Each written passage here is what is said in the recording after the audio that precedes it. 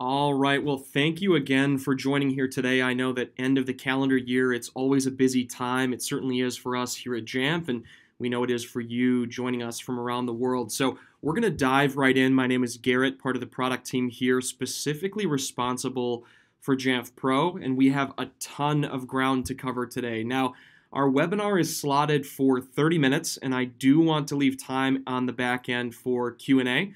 So make use of that questions panel in GoToWebinar. As I'm talking, as we're working through some of the things on this agenda slide, fire off a question in that question panel in real time. We'll be sure to circle back at the end and do all of our questions in Q&A at that point. So a quick Jamf overview to begin here, specifically if you're brand new. You know, if this is your first webinar, your first time joining us here to learn about Jamf, this will be a great opportunity to both learn about the core product, Jamf Pro, but also how we've grown. And, you know, over the past 12 or even 24 months, Jamf has really gone through a massive evolution. You look at this slide in Jamf Pro in the center here, it used to be called Casper Suite, of course, a number of years ago, but now the Jamf Pro 10 series is really the gold standard for managing Apple in enterprise and education. But layered on top of that are some of the acquisitions we've made over the last 18 months. And so that top row, Jamf Connect, is really how we connect the Apple ecosystem together. The middle part of this graph, or even a sandwich, if you will, is managing Apple devices at scale. Jamf Now, Jamf Pro, Jamf School, depending on your environment and needs, helps you manage Apple at scale. And our newest offering, Jamf Protect, rolling out just a couple of weeks ago, protecting Apple, purpose-built for Mac, and that is important. We'll circle back on that later. Now, wrapped around all of this is the Jamf Nation. If you go to jamfnation.com, if you've never been before, more than 100,000 fellow Apple IT admins waiting there today to engage, to talk, to learn, to network. So jump on Jamf Nation. It's free, and you do not need to be a Jamf customer. So as you can see, Jamf has really grown in the past year or so with those acquisitions, with some new things we've built internally. One thing I want to call out, though, is something we've been talking about for years, 8+ years now, and that's day zero support. And even as we've added new products to the Jamf family and acquired companies and really seen this thing grow as demand has grown for Jamf products, we've remained true to this core promise. And this is something we started promising to you back in 2012, and we've nailed this every year ever since. It's the promise that when Apple releases a new operating system, and that could be macOS, iOS, this year brand new, of course, iPadOS, or tvOS as well, that on release day, when that operating system is released, the second it's available, Jamf Pro is ready to go. And since 2012, we have been. And we've given you two options. And this is really important, especially in medium to large size organizations, because you've got that critical mass where things get really interesting around operating system upgrade time. And kind of two paths appear. Path one is a lot of your staff is excited about the new OSs, right? And they want that new feature. Maybe you want that new security thing that's coming as a part of the new macOS Catalina operating system, or iOS 13, right? And we want to get those out into the hands of end users as fast as possible. Well, with Jamf Pro, we can enable that. We can deploy new operating systems on release day in a very efficient and streamlined way. But the second path, I think, is equally as interesting. And that's where you say, pump the brakes just for a minute here. A couple of days, couple of weeks, maybe even a couple of months. We want to take some time to test and validate these new operating systems before we launch them for our global teams. And that's super common. I was just talking to a company a couple of months ago in their office about this, and they said, look, we have way too much that's dependent upon our operating systems. So if we push an upgrade, let's say we go to Catalina, but something isn't ready, not an Apple thing, but a vendor thing, one of the apps they rely on, a piece of software, it breaks their entire production process within that company, and that's critical, costs them a ton of money. So to prevent that, they take time, they validate, they delay those operating system updates, and when they're ready, then they roll them out globally to their entire team using Jamf Pro. two paths, two equally powerful ways you can really harness new operating systems from Apple. Now, of course, one of the best ways to learn about new operating systems from Apple, how we're managing them with Jamf, is at our user conference, JNUC, the Jamf Nation User Conference. We've been doing this annually for 10 years now, a decade of learning directly from Jamf and our partners. And this year was our biggest yet. This was a really exciting milestone for us, with more than 2,000 Apple IT admins flying in to join us here. So I'll circle back on this later.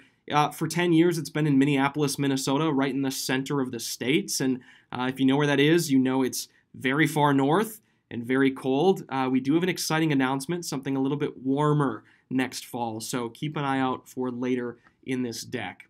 But I tee up JNUC because a lot of announcements that we'll talk about today, they really had their roots in JNUC a couple of weeks ago and actually further back in some Apple announcements before that. So I'll start with Dean. He's our CEO, of course, if you've seen Dean speak before, a very electric speaker. He was on stage at JNUC and said, part of his opening remarks was, I'm often asked by people in the market, will you go broader than Apple? Meaning, would you ever engineer a product to support something outside of the Apple ecosystem? And you know what I'm talking about, other platforms, non-Apple devices. Would Jamf ever consider that? And the answer has been for 17 going on 18 years now and continues to be no. We choose to go deeper with Apple. Now, that statement and that belief is why it's so exciting that for the first time, Apple actually joined us on stage and said something publicly for the first time that was a really big deal. Apple's been on our stage for many years. They've joined us at JNUC. They've been a part of our events. We love Apple as a partner, but for the first time publicly, they came out and said that since 2010, Apple has been a Jamf customer. In fact, Jeremy Butcher is a leader of a product team over there at Apple. And it was really great just to have Jeremy there to talk about this from the development standpoint. Every day, Jeremy is responsible for MDM, right? Building the mobile device management framework that we build our software on top of. So in a lot of ways, we have Jeremy and his teams to thank for what we're able to do to streamline your lives. And so Jeremy joined us, had this great quote, and again, for the first time said, look, when Apple looks around at the marketplace and has to choose a solution, we choose Jamf. We were thrilled to see that, thrilled to hear that publicly. So a great reminder to all of us that when Apple themselves needs to make a choice, they're choosing us. Now, again, a quick call out here for that questions box. If you've got questions as I move through this next section, we'll start to get a little bit deeper into the Apple ecosystem and a little more technical. Fire away. I've got plenty of time on the back end. We can move through that questions panel together. So type those out and send them in. Now, in 2019, Apple had a big year, as usual, with kind of two bookend events, right? One in the spring, where they tee up something usually around a specific part of their business or a specific industry. And then in the fall, where they really almost always reveal new hardware. Now, right in the middle of that is WWDC, the Worldwide Developers Conference. Every year, Apple gets up on stage. You've seen Tim Cook on stage teeing up some of the great new things they're about to release to developers like us, like Jamf, right? And they're saying, look, we're changing some things in the ecosystem so you can do more, so you can go deeper, so you can make things more streamlined for your customers. So I want to walk through each of these and talk about some significant changes we're seeing from Apple as it relates to 2019, but use that to tee up what we think is coming in 2020. Now, back in March, we had the Apple March event, and you can see kind of a theater stage light shining down on the Apple logo. That was very intentional, as all of Apple marketing is, because it was showtime. That was the tag of this event. And they were rolling out Apple TV Plus, of course, but Apple News Plus, Apple Arcade, some new services from the company, which I think is really interesting in two contexts. One, you can see everything on this slide is really consumer facing.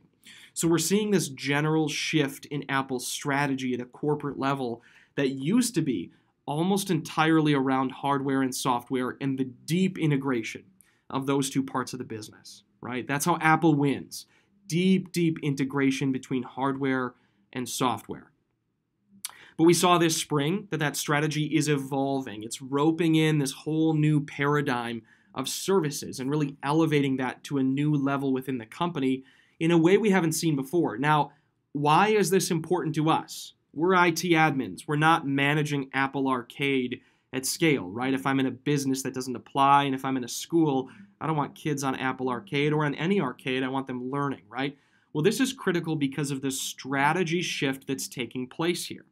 What we're seeing is services being elevated, and as you'll see in a minute, being broadened into business one service at a time. We think that there might be something to this, and we might see more in the future. So just hold this for a minute, and in the 2020 section, I'm going to circle back on this, specifically with Apple Music for Business. You'll start to see how Apple is changing.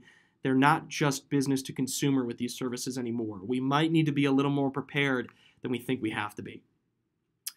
Now, WWDC, the Worldwide Developers Conference, this is always a big event for Jamf and for you by association, because Apple uses this event to say, here's how the MDM spec will be changing in the next 6 to 12 months, right? It's typically a roadmap-centric presentation. And usually what they do is say, here are some things we have been building and why, and here's what we're teeing up for the next, fall, winter, spring, of what we'd like to build in the near future and what's coming specifically this fall. So we flew down, as we always do, a big contingent of Jamfs and said, what's going on? What do we need to be ready to build and support to make sure that day zero happens again this fall? We hit day zero. Here's what we had to support this year. New operating systems goes without saying, right? This will always be, I think, kind of a keynote of the Apple presentation at WWDC. Catalina was a big deal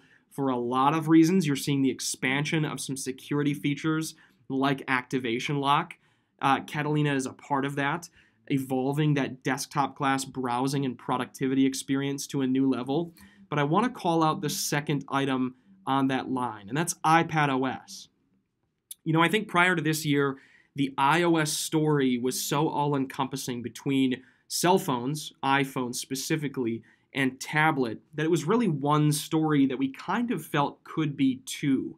And you saw that in the market in a really interesting way. The common question was, will iPad ever get macOS? Do we ever think that macOS could come to iPad? And the answer was always from Apple, no, we don't see that happening. macOS is a desktop class browsing experience or operating system experience. iPad is something else.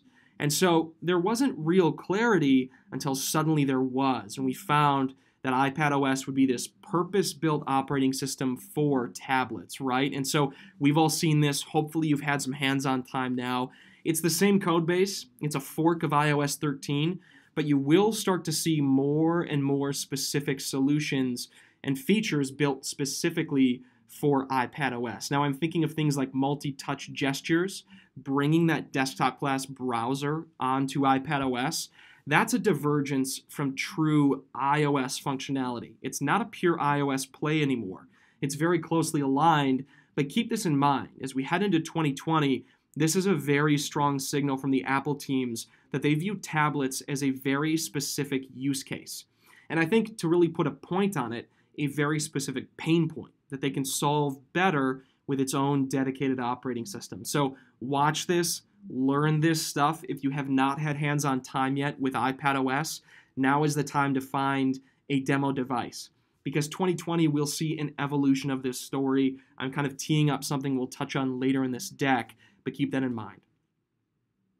iOS 13, tvOS 13, of course, evolving those stories as well. We continue to see really strong adoption on those operating systems for two different reasons. tvOS, hospitality, and healthcare. Massive use cases. And I might be speaking to those of you right now that are in those industries. Consider how you're using them today, or in some cases, not yet adopting them. And that gap that you see between patient rooms, waiting rooms, doctor offices, things like that, where you could be implementing tvOS devices. They really are a game changer, and we've got some great apps to help make that even more streamlined than ever. So take a look at that. For iOS 13, though, this is something that is evolving that mobility story, specifically around how we've seen for years people buy, purchase, and bring their own iOS device, iPhone specifically, to the workplace, right? And this, I think, for a lot of us as admins, has been a bit of a headache. You look around and you say, I can control very well the devices that I am buying as an organization, right? I will buy and provision things and give them to you. They're managed, they're supervised, they're secure. But if you're bringing something into my walled garden, onto the company network or accessing email, maybe a shared file drive, you know the frustration that can cause because suddenly you're caught and you need to both empower your end users but protect corporate interests. Well, with user enrollment, the second bullet point on this slide, that story got a lot easier this year. That is effectively BYOD, bring your own device, the next generation. So in the old way of doing this, in fact, it's still live in Jamf Pro, personal device profiles, or PDP, or personal device management, that was one way of doing it that was not great at protecting the privacy of the end user. With user enrollment and the proliferation, just the massive adoption of iOS devices among everybody, you're always buying your own iPhone, you can really empower people to bring that device to work in a way that is secure for the organization but private for that end user. Now, the final promise we got at WWDC that I'll call out here was enrollment customization. And this was extending that native Apple experience to new heights, right? So we've seen the Apple setup experience from login, power on, to becoming productive. That's a very streamlined and controlled environment, right? You know that experience as an admin, and you want your user to feel familiar and guided in that process. Again, with the end goal being fast productivity.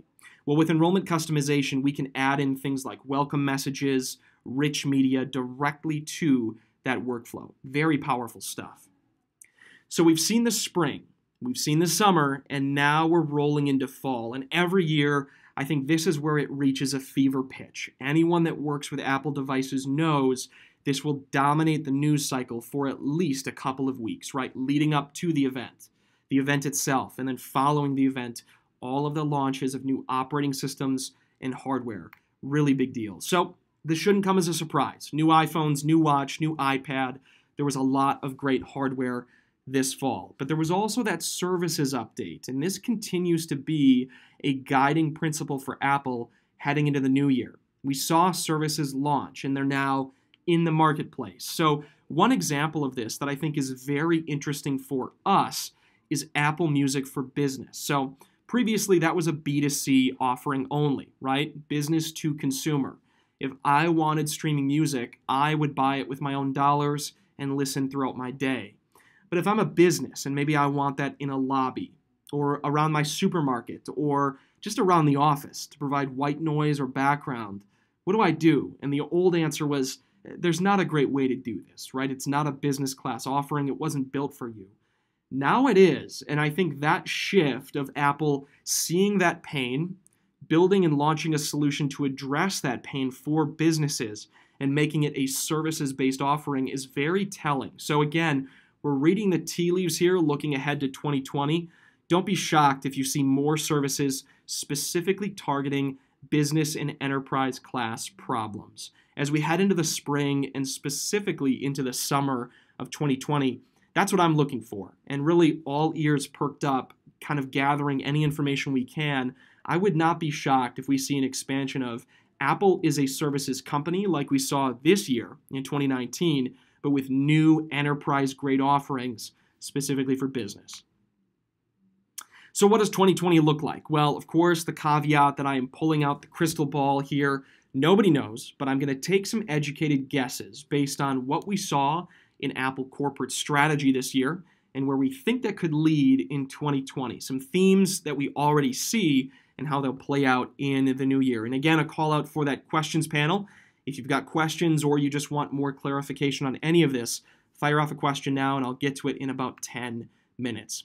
So some high-level trends here, but we'll just dive right into each of them one by one, beginning with ecosystem management, specifically UEM. Now, UEM is a term that's been around in our industry for 5 or plus years, right? Maybe 6 or 7 at this point. And it's unified endpoint management. It's this idea that with one tool, I can manage any kind of endpoint in the market. Doesn't matter what it is, I can put it into my one solution and manage it effectively. And the problem is unified endpoint management boils all devices down to their lowest common denominator. Now, if you're dealing with non-Apple devices and users that are not demanding Apple, that's a problem, but it's not going to sink the ship. It's a pain point, but it won't end the effort. But with Apple specifically, with users that know iPhone from outside of the workplace and demand Apple in the workplace or just prefer it, they know that Apple experience. And if you boil that down to the lowest common denominator and strip away that Apple value, that's a world of hurt waiting to happen. That really puts the brakes on why Apple is differentiated in the market. So it ignores real market trends. There is a significant burden of training and a tech stack there.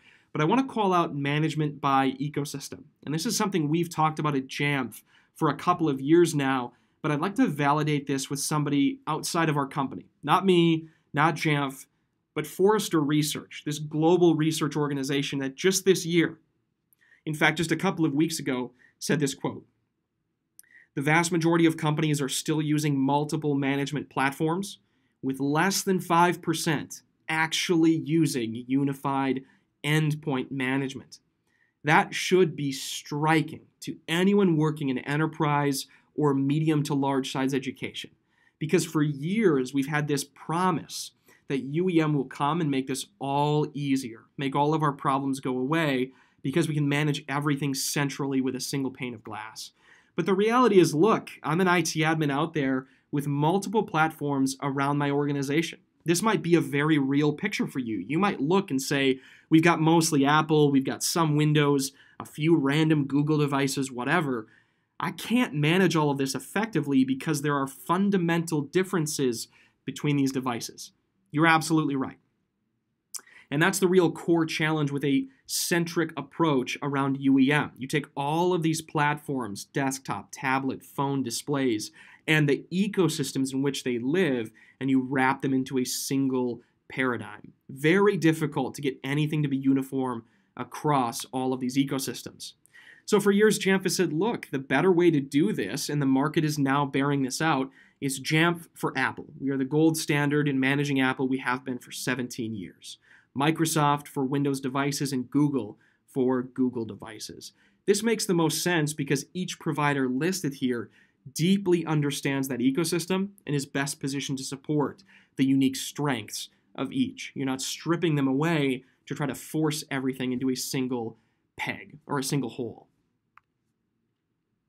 Now, another trend we're seeing is, of course, Apple in the enterprise. I want to bring in some quotes here from IBM, but before we do, just to tee that up, let's take a look at a few smaller trends we've seen. Managed Apple IDs has been a thing in the market for a long time, but it's coming to business. In fact, it is in business now. And certain features like syncing notes for businesses across managed Apple IDs make this much more attractive than it used to be. First of all, it's available, which was not always true. But second of all, you're seeing iterative features added to managed Apple IDs for business, which make this, again, a little bit of a wind flag or a windsock for us, saying Apple's taking the enterprise seriously. And to be serious in the enterprise, they need a managed ID offering. Apple ID is the center of their ecosystem for so many things. That is a great way to kind of take their temperature on if they're taking it seriously, and I'm pleased to say they very much are. Now, Project Catalyst is something I want to call out as well very briefly. This was unveiled at WWDC in the summer, and it's an internal project, a technical improvement at Apple that will make it much easier for vendors, frankly like Jamf, but more importantly for application vendors to build apps for iOS and macOS systems. Rather than two separate distinct builds, Project Catalyst helps you build once and deploy to both ecosystems. Now, that's a big deal, not because any of you are dying for an easier development pipeline, but because you're likely dying for a certain application that's not available on a specific platform. Maybe something is on Mac, but it's not on iOS yet or on iPadOS yet, and that's a problem for your end user. Project Catalyst makes this easier for the vendors that you rely on. And so as you look around and you've got users coming to you saying, I've got this Windows device, I'd like to switch, but I'm not sure I've got all the application support I need, that gets you closer. Now, I promised IBM. Here is IBM, specifically Fletcher Previn, Chief Information Officer at IBM. Fletcher has been gracious and a great partner of Jamf for years to join us at the Jamf Nation User Conference. He was back this year with, I think, his strongest presentation ever. He brought some data that is just striking to me as an observer outside of IBM, that macOS users are 17% less likely to leave IBM. Think about how high up that challenge goes in an organization like yours. Retention, the war for talent, finding the best people and keeping them around. The conversation around which device to give them is no longer around what's cheapest or even what do they prefer, but it's now a conversation around employee retention. I just give Fletcher so many kudos for this data because that is a game changer, and I want you to take this back to your organization. They also at IBM see that Windows users are 5 times more likely to need on-site support, which is very costly and very time-intensive. They can't solve the issues over the phone like they can with macOS users, or just not have issues at all, right? So again, a very interesting stat.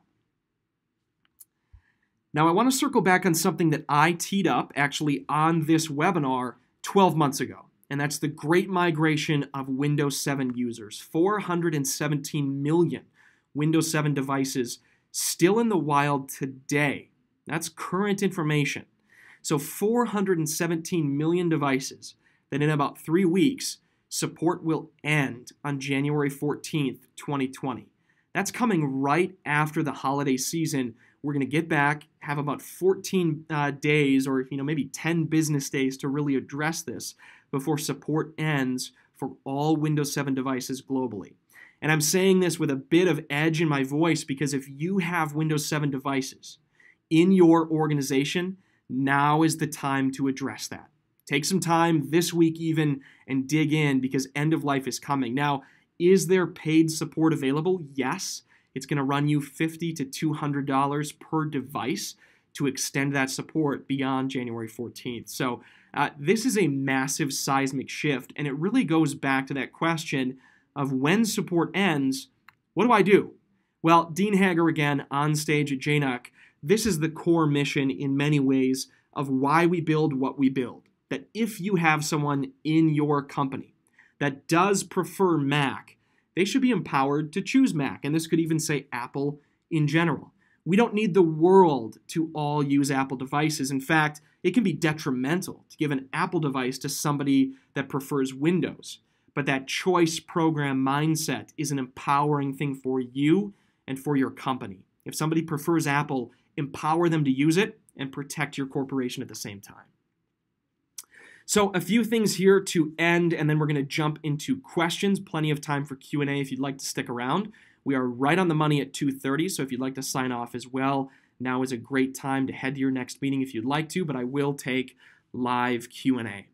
Jamf Pro, we've got some great updates that really began back at WWDC. We've now shipped user enrollment, shipped enrollment customization, and Google Secure LDAP, a massive integration for us. If you're using Google Directory Services, Google Identity, or G Suite, you can now rely or pull that data into Jamf Pro to build smart groups, to assign devices, scope things directly in Jamf Pro with that directory data. Take a look at that. It's a really big deal for anyone using Google. I also want to give props to all of the folks at Microsoft that have helped build this integration for 3 years running. Now, it used to be called Microsoft Intune. That name has changed. It's now Microsoft Endpoint Manager. And it used to be called Conditional Access, but it's now called Device Compliance. So again, you'll see some new terminology, but that same great integration still living on within the product. I want to give a shout out as well to Paul on the Office 365 team. He was on stage with us at JNUC debuting this integration. This is such a massive deal for anyone out there that has Office 365 deployed in your environment. You don't need to manually grab installers, package things up anymore. This will be available to configure directly within the Jamf Pro UI with a single configuration profile. That's coming in a couple of weeks, so get through the holidays, check back in. We'll have a release coming very soon.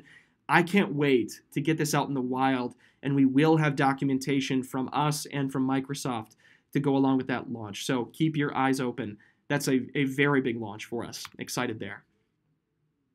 And the final thing I'll say is Jamf Pro and Jamf Connect are now integrated. I want to give props to the Connect team because we've never had a first-party integration between Jamf Pro and our identity product, Jamf Connect, before now. And this is a really significant integration. So if you've got identity needs and management needs, now is the time to take a look at that.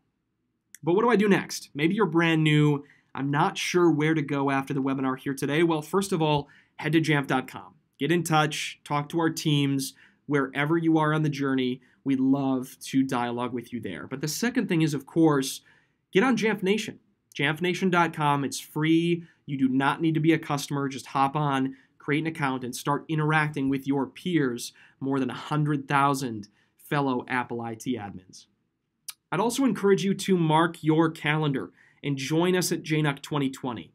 If you loved the slides from this year, IBM, SAP, Microsoft, our CEO, our executive team, our product team, including me, and you want that FaceTime to just talk with us and hear about roadmap, we were there this year. We'll be there again next year in a sunnier location. So pack that swimsuit or that beach towel and join us in sunny San Diego. We can't wait. It's going to be a really fun year for our 11th JNUC in 2020. So I'll take questions now, but I want to end with this quote from John. This was last year. His vision is to make that tech experience simpler for the guest. I love this because it feels like John could work for Jamf. Well, folks, it has been 40 minutes jam-packed with content. I hope you found this as valuable as I have. I always love these year-end webinars, a chance to, again, break out that crystal ball, look ahead, and make some predictions for the coming 12 months. Again, thank you for your time as well. The year-end, the calendar year-end is always a packed time with projects and things to get done around the holidays. So thank you for carving out 40 minutes with us here today. On behalf of the Global Jamf team, I always just like to end by saying thank you for being a part of the Jamf family. And if you're not yet, go to jamf.com, get in touch. We'd love to talk more. Have a great day.